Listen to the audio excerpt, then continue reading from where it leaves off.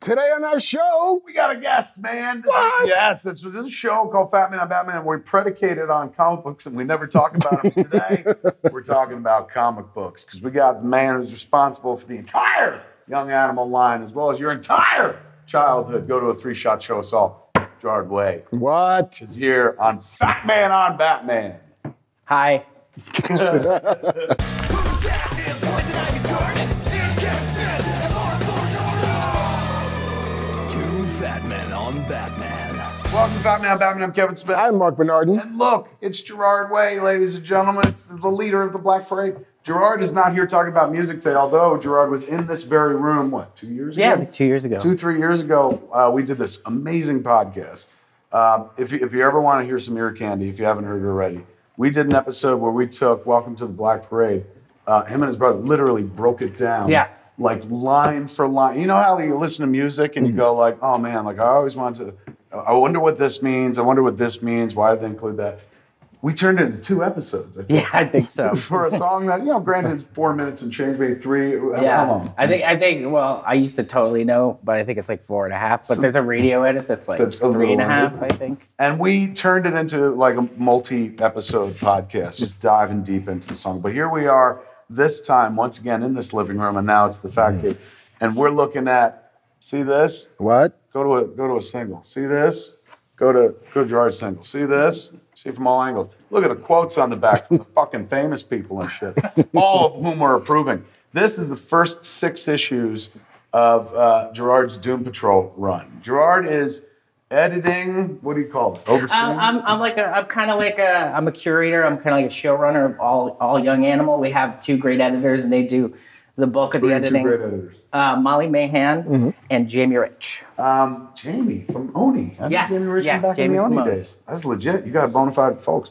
Young Animal is the line of comics that right now is Doom Patrol, Shade the Changing Girl. Mother Panic. Mother Panic, who you co-created? Yes. A brand new character? Yes, with Jodie Hauser and Tommy Lee Edwards. And you stuck the character in Gotham? Yeah, because it just felt like it'd be a cool place for this character. It started as like a creator-owned thing in my head, and then I was like, And also, it's like, why not? Why not own something in Gotham? Yeah, I thought that'd be cool. Smart. Real estate is really, it's booming. Huge. You can't get any place in Gotham for less than.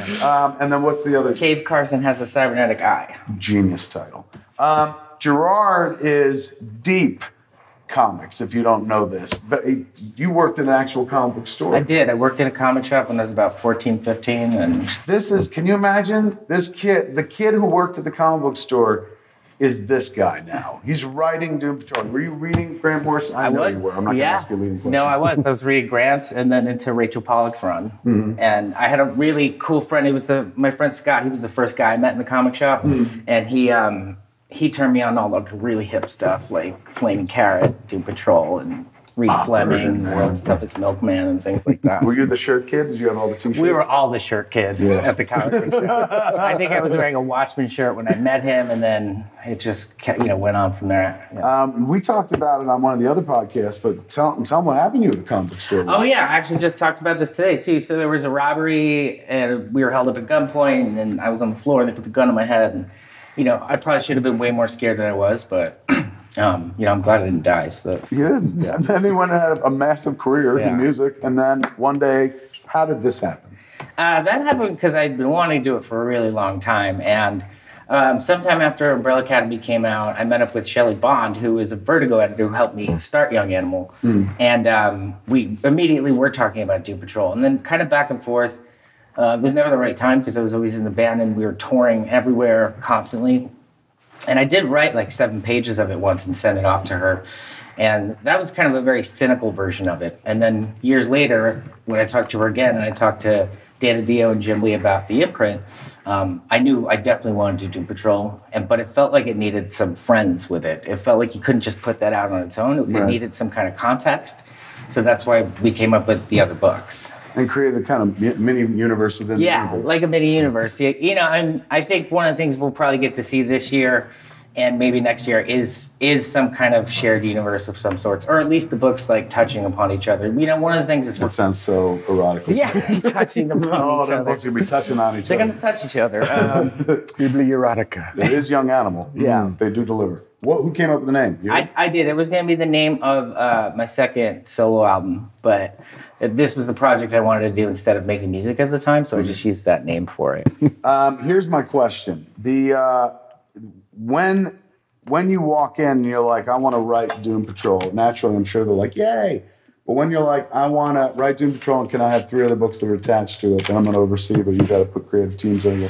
What do they say at that moment? Yes, oh my God, that's just more books? Well, it was like, it was just really kind of natural. You know, I've been friends with Jim Lee for years. Like, he was there, like, in England with his wife, and we were playing Black Parade, and, you know, we've been friends, and I met Dan Dio, and I really liked him. And so there was this convention in South America, and we were all there. And we just ended up having dinner like multiple nights in a row and all talking. And I got to have dinner with Frank Miller, and it was really cool. And Gabrielle and Fabio were there, and it was just a good time. So we came back, and I feel like it was less than a week later we were sitting talking about what to do next. At what point does your inner child stop screaming, dude? It doesn't stop. You served the inner child that was like, man, it'd be nice to be a rock star. And now you're serving the inner child that's like, man, it'd be nice to be the guy that writes these books instead of selling them. Yeah. But you did it with Umbrella Academy. It's not even like your first day at the races and stuff. So you got to taste, you put your foot in deep. Because it's not like Umbrella Academy was like, hey, it's a one-shot. It went on. You had a life to that. And what was the other book? Dallas was the second part of Umbrella Academy, and then there was The True Lives of the Fabulous Killjoys. That's it, Killjoys. That I co-wrote with Sean Simon, and who now does tons of books. And, you know, he did Art Ops with Mike Allred, and he's just a really talented writer and a great friend. You are entrenched in comics world and have been forever at this point. Yes. What is the ultimate dream? Obviously, this is a dream come true because you're working on, you loved his book and you get to, that's why I worked on Daredevil. I loved Frank Miller's run and I was like, I'll never be able to do it, but let me play in that universe. You know, I don't really have like a lot of bucket list things left. Like this is kind of, you're scraping the bottom of the bucket where you're like, I've done literally everything I want to do. I'd like to ride a unicorn, please. Yeah. Exactly. Well, and also I imagine you got the freedom if you do crossovers, that you'll get to play with. They'll let you play with any character you want at this point. No, I think it's cool. There is.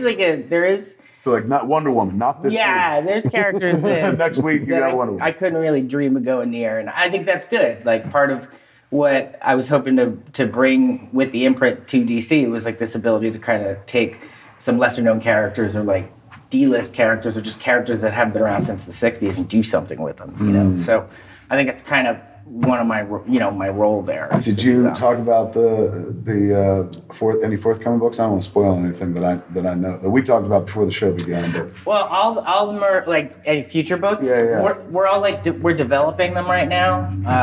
Me and the editors are kind of doing that, and we're getting approvals and seeing where things go. Like I don't know when we'll make announcements on stuff, but we do have Bug, which is the first 6-issue miniseries for young adult by the Allred family. That's what I was. That's the one I was doing before. So, that's so it's Mike and Laura. Mike, Lee, Laura. Yeah, Lee writes it. Lee's his brother, I think, younger brother, and then Mike draws it and Laura colors it.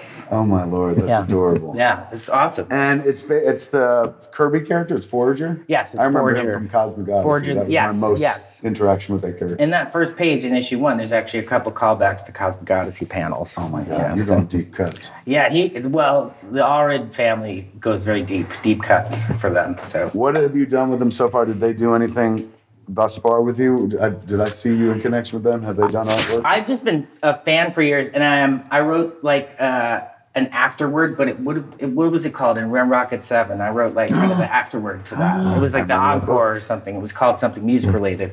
And I'd been a fan for years, and I did that, and he did this illustration of me in the band, which he gifted to me after that. And so I've always wanted to work with him, so now we get to. I did, he designed Blunt Man and Chronic's outfits. Oh, he did? He did, when he did Chasing Amy. He's in the opening of Chasing Amy and stuff, and he actually Yeah, I remember his scene. He has like, it's like a cut to, and it's him delivering a line. He goes, it's like, I just don't see, I like some actor, he goes, I just don't see him playing Madman. Oh, yeah. I forget who the actor was. All right, so I've been talking fucking Blue Streak. Dive in.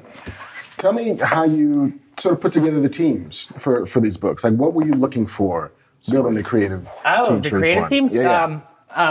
Well, I was looking for I was looking for people that really wanted to do something different, really wanted to tell human stories. I think that was important. And that was like the main thing. Like people that Got a Brian Boland cover. yes, that was pretty amazing. Oh my God. People that kind of understood the world we were going to share and create together. Just people with great ideas. You know, that was a big part of it. And people that would really care about these books as if they were their creator-owned books, which is kind of a unique thing with Young Animal. All the creators feel. I feel Is like all there's creator owned? no, but it's the kind It has of the work, vibe of the kind of work people are doing on these. It's very personal to them, you know. Because they like the characters, they go back with them, or Yeah, they go back with them. And in the case of Jodie Hauser, she co-created Mother Panic, so that's partly hers as well. And you know, they either go back with the characters' runs, if not the first runs, like the '90s runs, like Milligan doing Shade and things like that. that makes my blood rush. So But yeah, that was my era, dude. That's where I was knee deep in it and stuff. And the era bittersweetly that I like left behind when I got busy doing something else. And you saw the stack of comics next to you. First, it started as a stack of comics on your desk. I got to read these this week. And then the pile would get bigger and bigger, and then the pile moved to the floor, and then was as tall as the desk. And I realized, I'm never going to read these, am I? Like, it's over. I'm not caught up. I'm lost at this point. But with something like Young Animal and something like this book, which comes out tomorrow, Tuesday. That you jump on at this point, because this is the first 6 issues of your story. yes, that's the correct? first 6. That's the first chapter. And so they're going to be releasing the first 6 of the other 3 titles as well, I believe. Yeah, and they come out. I think July is. I know Shade is in August, so July I believe Mother Panic and Cape Carson. What's harder, writing a song, writing a comic? Writing a comic. Why? And it's longer. I think writing. Yeah, I think writing in general like is just this like you start to kind of understand why people have such a hard time with it when you really sit down to seriously do it all the time. And, you know, it's a solitary thing. It's kind of alienating. Like, I mean, look at me. I feel like I've gone Jesus. Look at me. Although I remember Warren Ellis talking about the way he writes comics, especially single issues, as if they're songs, as if they're rock songs.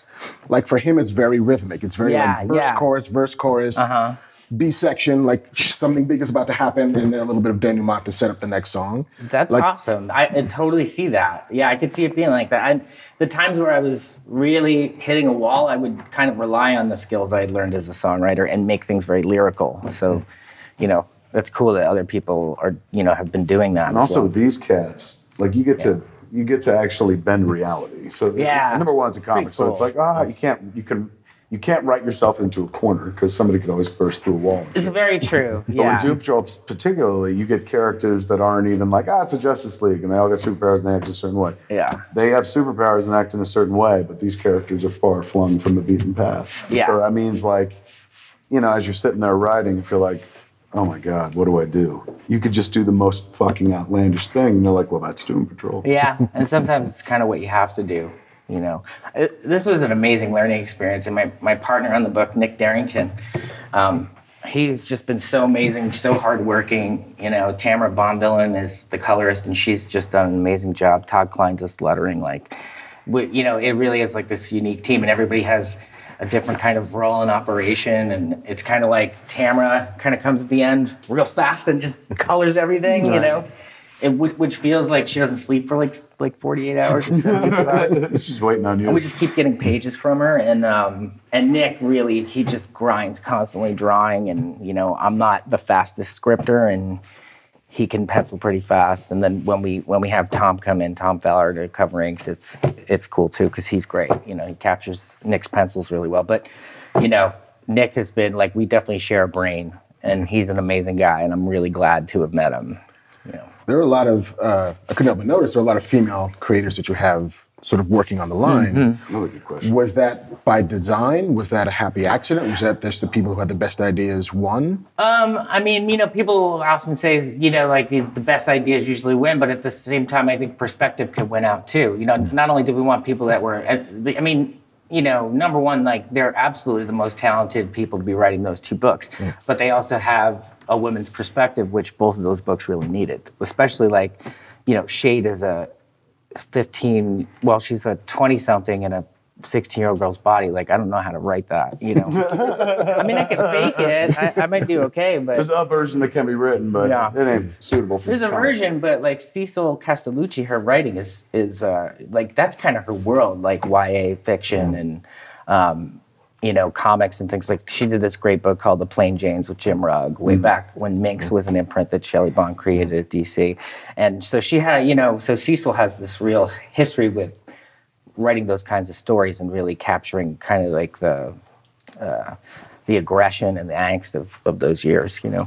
You know what's fucking amazing, dude, is you walk the walk, but you absolutely talk the talk. Like, you can fucking, you know comics. I love, you know, you'd be surprised. I don't know a lot of like super deep comic knowledge.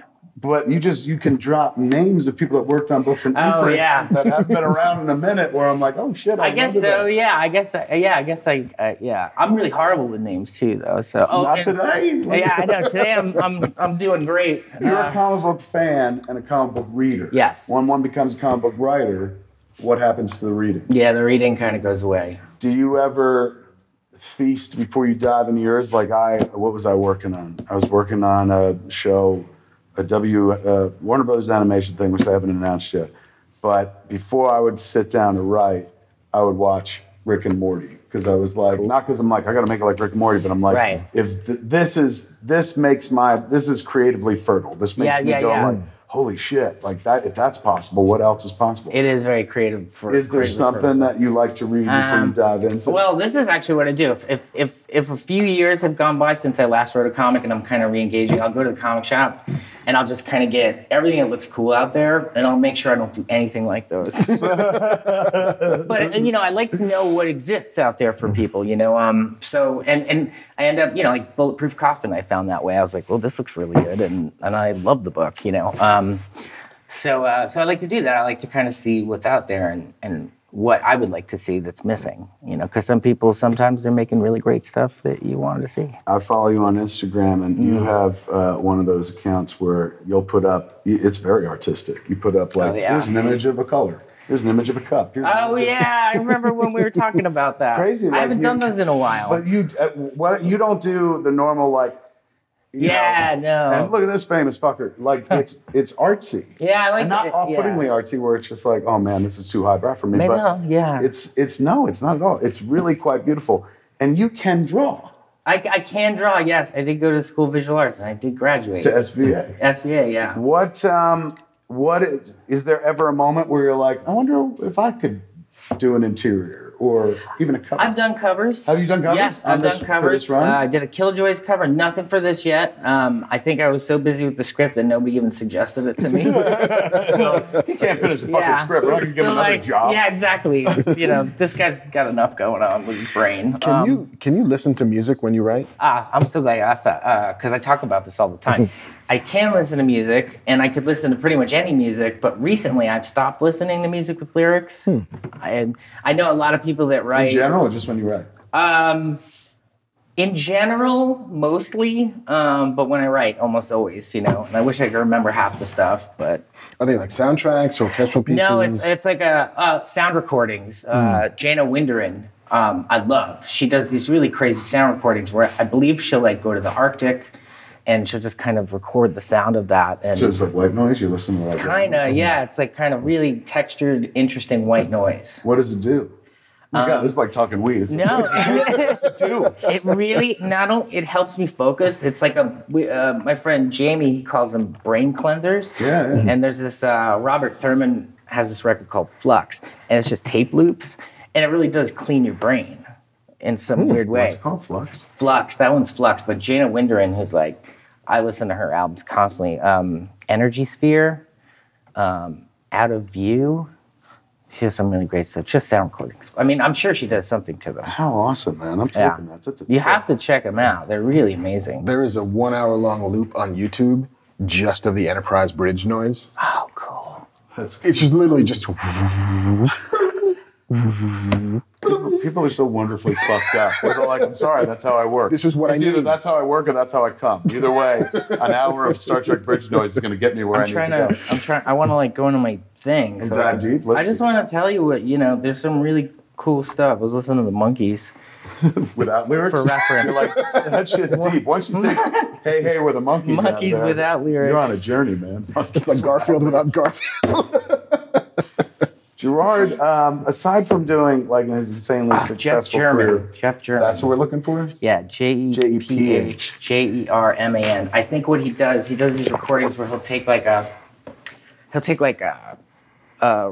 recording device and like hang it on telephone wires or like some kind of cables and get the vibrations from So like some Ben Birdie shit from the highway Star far away. Yeah, probably a little bit like that. Yeah, exactly, because that's how they go. Yeah. R2D2 and whatnot. Aside from My Chemical Romance and whatnot, I asked one day, very like simply and not thinking he'd do it, but asked Gerard to record a song for the end of Tusk. Oh yeah. Which is like one of my favorite things in the fucking world.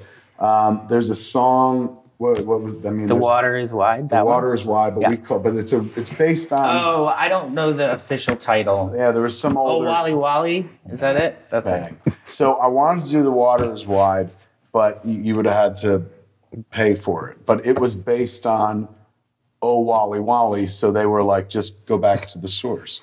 So Gerard did that, and then went even a step further and composed his own. And the history of that song is such that someone adds lyrics, someone adds, it expands. So it was actually kind of cool what he did. Yeah. But it is hauntingly fucking beautiful, more beautiful, dogs all over me, more beautiful than that movie has a right to conclude. It felt like when I put it on the movie, I was like, it's such a beautiful song, and it's being killed by this rubber walrus backing up with these horrible noises, and then like this lyrical angel comes in and sings this like heartbreaking like love song. One of the only, and granted I'm close to it because I love the movie and stuff, but one of the only like love songs that truly will make my eyes well. It's and not because of the lyrics, but you put into that one moment where you're like, to love a girl that breaks my heart. Oh, yeah. It was fucking perfect. It was so perfect. Yeah. And we threw it in that flick. I was like,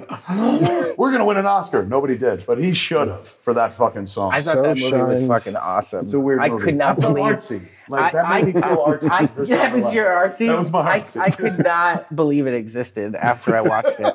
I could not believe it. Me neither. I made it. I was there every step of the way, and I still can't fucking believe it. But that was like me trying to be artsy and stuff like that. That's why it was so awesome to have you involved too, because I was like, he's artsy. It was fun. He'll vouch for it. I remember it ending. I was watching it in your office, and then it ended, and it held on that shot where the song would have been, and I was like, I have to do this. This movie's fucking crazy. Big black spot. He's like, I don't want to do my career anymore. This would be the perfect way to end it.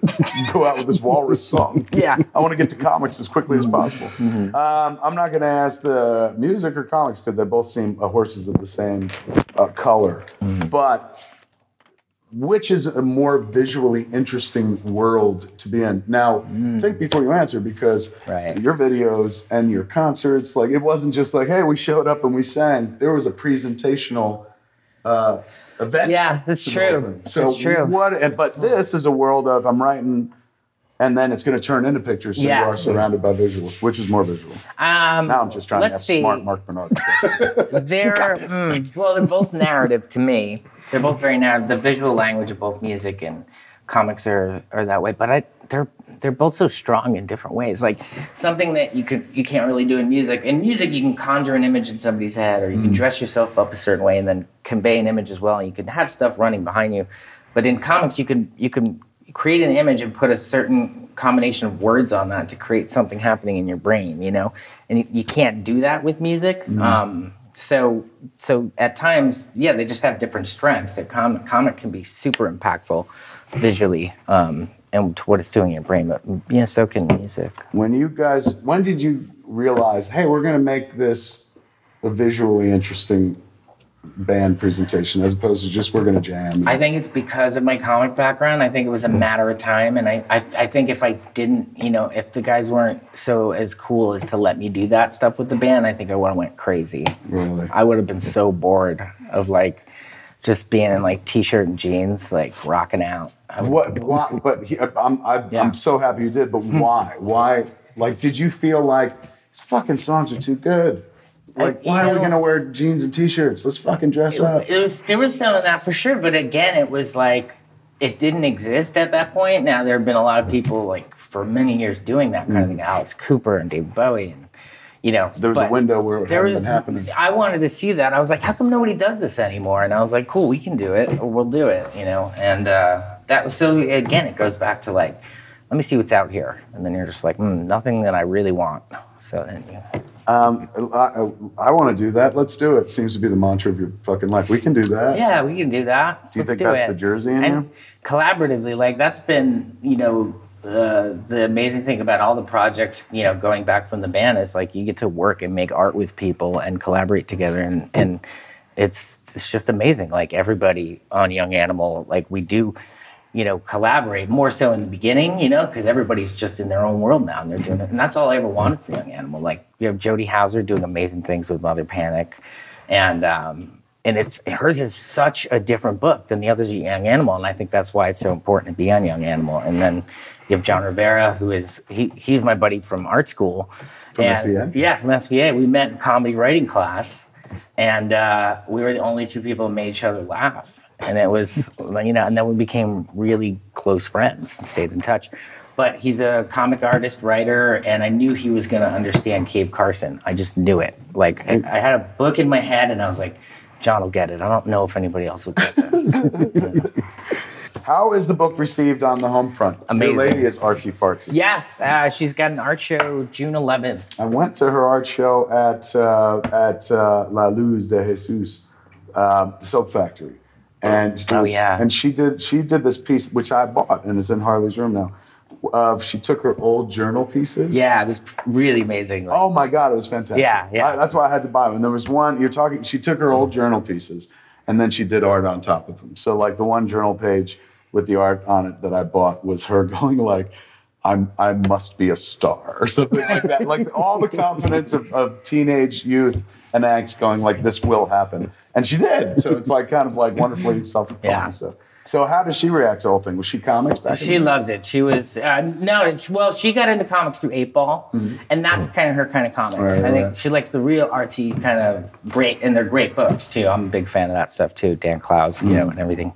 But, that's kind of her experience with comics has been those books. And then, she started reading mine, and she obviously is a big supporter, and she loves them. But she was really psyched on this one. I think she was most excited about Jane showing up. I think that was a character that I had a feeling she was going to like her. I think in some small ways, I kind of probably based some of her on Lindsay. So smart man. Yeah, smart man. Then you're like, read this. Do you like it? Is there a feeling when you're running an imprint like that?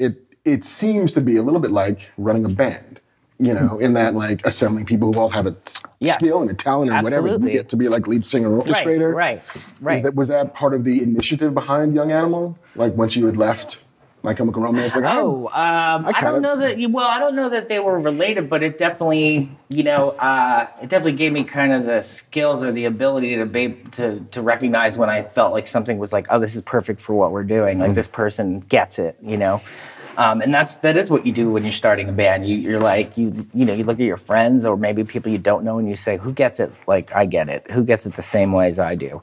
And so that did carry right over into Young Animal. Did you ever direct one of the videos? I did, 1.5.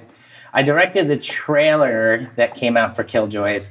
I co-directed Na Na Na, and I co-directed Sing. Do you ever want to direct a feature? You're one of those cats who do that. It's weird. You got a good eye. Well, you invited me to the set that time. Thank you. And I said, come watch. I had a blast. Like that was my first time being able to watch like a film being shot, and it was really cool. Different than shooting the music videos. Yeah. Talking. Yeah. It was just an amazing experience, and I was like, I don't know if I'm ready for this. I don't know. You are, dude. At the end of the day, it's like it seems like that's what it's building toward. Like you've got public performance down to a science, and now you've got storytelling. You got storytelling there down to a science, storytelling here down to a science. Yeah. You have directed music video. Yeah, combine them all together. Like I think eventually that would be something I'd be really interested in. What would it take? What if they were like, you know what? We got $100 million. We'll let you do Doom Patrol the movie. I would totally do it. Done, right? I was gonna say, don't ever be like, nah, I haven't done enough. Just say I would yes. 100%. I will say Even this if they were now. like 50 million. Even though I like comics is really one of my, I have two mediums that I love, and it's comics and music, and writing falls into the middle of those. But I would definitely do that in a heartbeat. But if I could get everybody on the creative team of the comic to work on it with me. In a world where they're like, here's 100 million, I'm sure that's a small ask. If we could These are all, dudes working for $150 a page. They will happily show. You could break off a lot. yeah, of we could money. have like Nick creating all the concept art. We could have Tamara guiding, doing color guides for everybody. Be like, no, they have to be kind of like real nuts how they did Watchmen, where I think they were basing colors off direct panels. It looked like, that I know movie Zach was fetishizes that book. he was really into getting it super accurate for that movie. And he threw in, where was it? BVS, I think there's still references to Watchmen. There was a Who Watches the Watchmen, I think. Oh, really? Scribbled somewhere. Was it in Latin? Quo vadis? I think it was. What is it? Quips ipsos. I used to know it at one point. That's how hardcore I was. Did you ever remember the Dave Gibbons, like DC put out the Watchmen covers in black and white?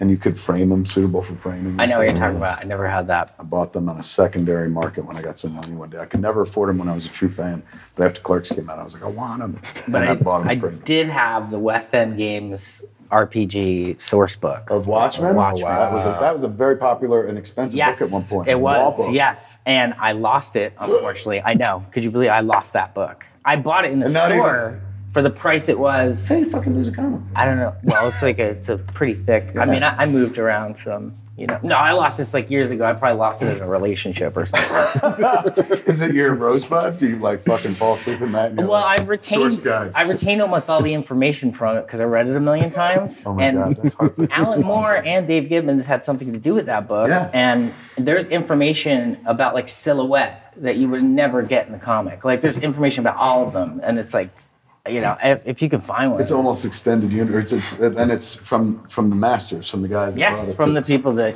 made the thing. Deep cut. It's like DVD bonus material for a comic It book. is. It is. It was my first experience with bonus material.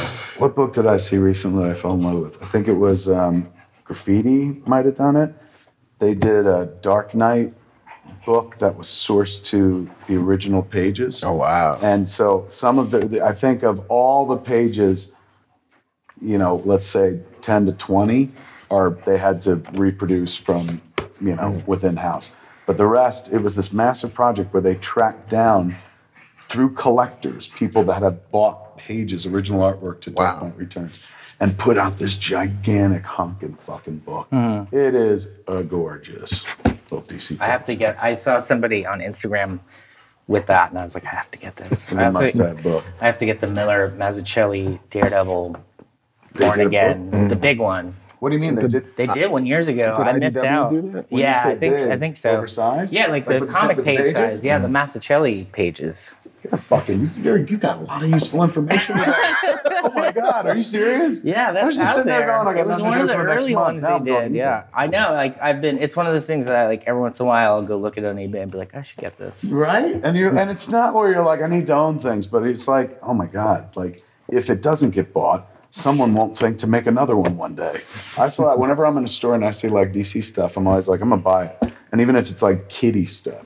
And Jennifer's like, why? I'm like, because they made it. And if nobody buys it, they won't make it again. This is a Black Manta doll. Like nobody was making that when I was a child. Please back my play on this. The books are called DC's Young Animal line. This is the book you could buy tomorrow. Don't growl, we're almost done. 6/6. What is it? 6/6. June Is that 6th. the date? Oh, is it? Tuesday, June 6th. And it's also the first 6 at issues. 6 p.m. Six. You could That's go three buy it. sixes then. Oh, shit. That makes the three. The best part of comics is when they go satanic. What was your favorite comic? I mean, obviously a big Doom Patrol fan, but back when you were working the shop, what was the one that you would recommend to everybody? What was your religion? Ooh, I got really into the Crow at one point. Ooh. And I'm still From the love the beginning, Crow. like from the... Yeah, like when it first hit yeah. the newsstand. Yeah, well, I like James O'Barr, old like school. second print. Within the... Okay, Yeah, so I it missed was the like, hey, first this is a hot book. Back when it was in... I had a lot of favorites, but yeah, man, that blew me away. Like The Crow is The like, movie's wonderful, but that book was... I remember buying that book. It was Caliber. yeah, Caliber. I have the Buying first it off a appearance rack of and The being Crow. like, They killed her. Yeah, the first appearance is in one of those Caliber Presents. Yeah, Caliber Presents with a Tim Vigil cover. Yes! Did you collect Faust? Yeah, I sure did. I was 14. There were dicks in it. Tits. I'm trying to think, what were the other big titles of that moment, man? Oh my God, we were collecting. I mean, obviously, yeah, there was Doom, and then I'm trying to think of what I was role playing a lot. I was playing a lot of RPGs. So, and it's not beyond Dungeons and Dragons. It sounds like you were playing like. Yeah, we were playing everything. Really? Yeah, and I have to. Did they do that in the store? Yeah, we did it in the store, and the store wasn't big. Like, what was the store called? Metropolis Comics. Long gone. Yes, long gone. But we're still friends, and you know, I talked to those guys. We had a get together a year and a half ago. We all got together. And did you RPG it? We did not. No. What the fuck? Missed opportunity. Yeah, I know. You gotta But make they're in the book. What do you mean? Explain. Like the shop is in the book. Oh my God! How awesome are you? It really transformed me. You know, that experience. No doubt. So there you go. And that's Chris. He passed away of cancer last year. You're gonna make me cry. I put him behind the counter, and then there's Scott, Pat, Dana, and so I wanted that to be the nerve center of Danny, because that's kind of the nerve center where I met Danny. The Street.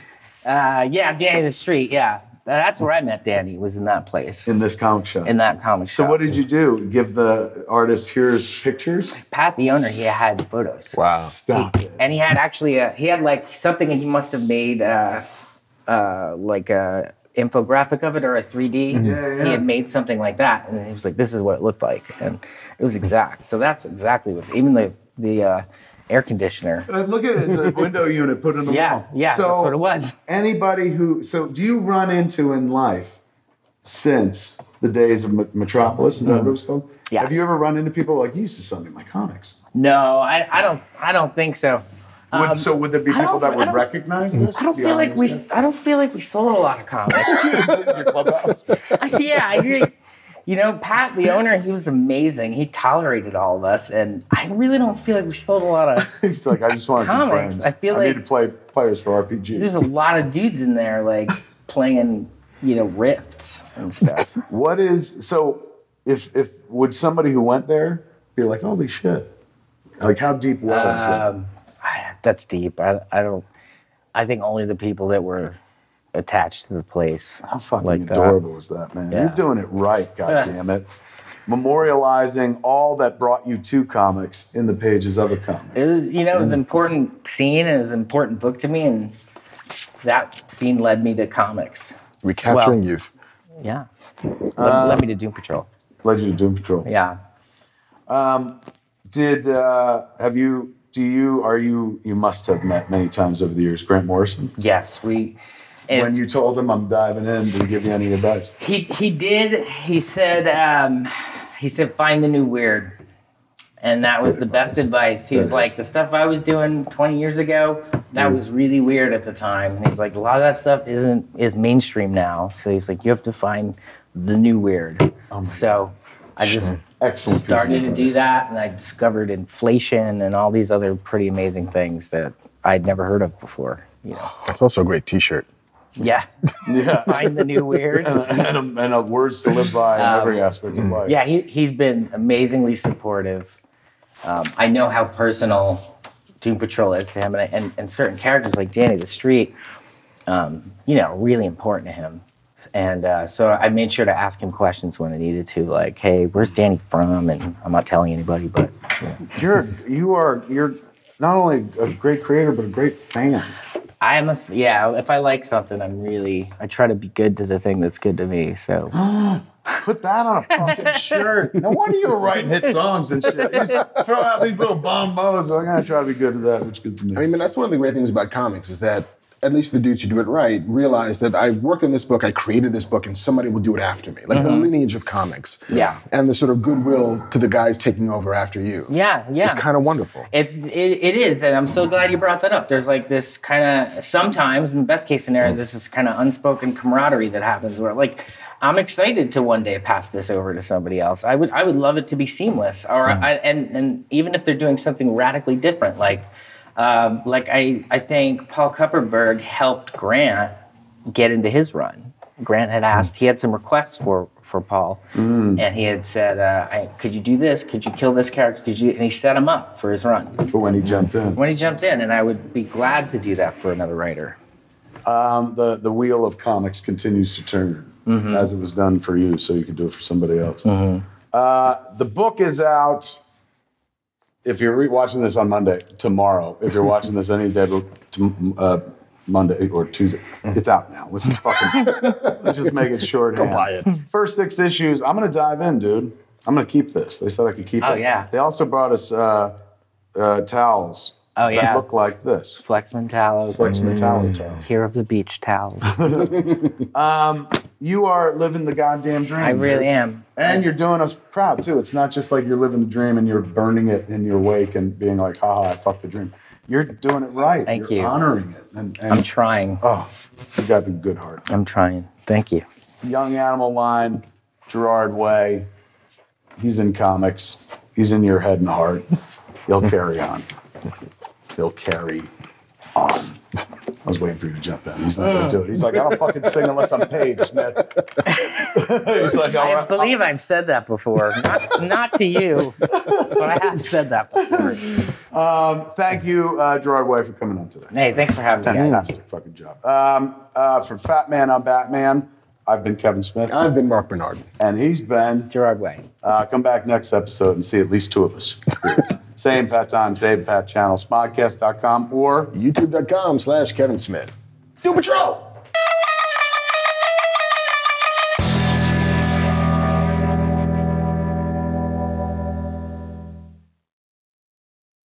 Okay, so one thing I had to clarify is that West End Games did not make the Watchmen supplement for the RPG. It was Mayfair Games. I remembered it as we finished the podcast. I want everybody to know that I got my shit in order and I know who makes it.